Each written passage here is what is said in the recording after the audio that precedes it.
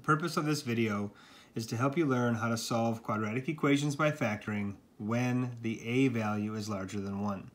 The very first thing we need to do is make sure the equation is in standard form, and if it's not, we need to put it in standard form. After that, we factor the trinomial.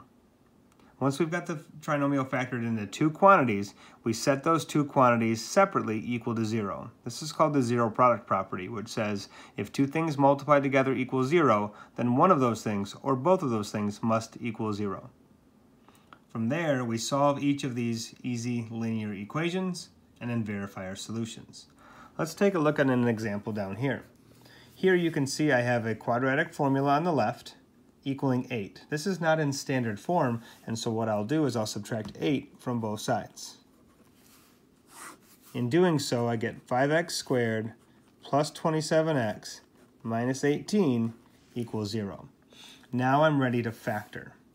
Now, in order to factor this trinomial into two quantities, I'm going to have to use the box method. So I'm going to look over here to the right. In the upper left-hand corner, I'll put 5x squared, and in the lower right-hand corner, I'll put negative 18. From here, I need to multiply those numbers together, and I get negative 90x squared.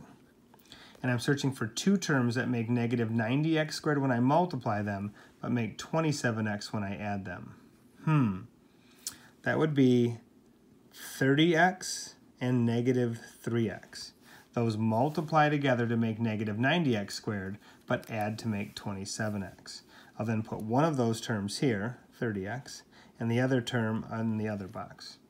I'll quickly run the GCF horizontally. These have an x in common, and these have a 6 in common. I'll quickly run the GCF vertically. These have a 5 and an x in common. These have a negative 3 in common. Next, I'll take those two terms, x plus 6, and put them in one of the quantities, and the other two terms, 5x minus 3, in the other quantity. So I have successfully completed step 3, which is to factor the trinomial and now set equal to 0. Excuse me, that was step 2, factor the trinomial. Step 3 is now to set each piece equal to 0, so I will do that. And I will solve the simple equations. Subtract 6 from both sides. That one's done. Add 3 to both sides. And divide by 5. And now that one's done.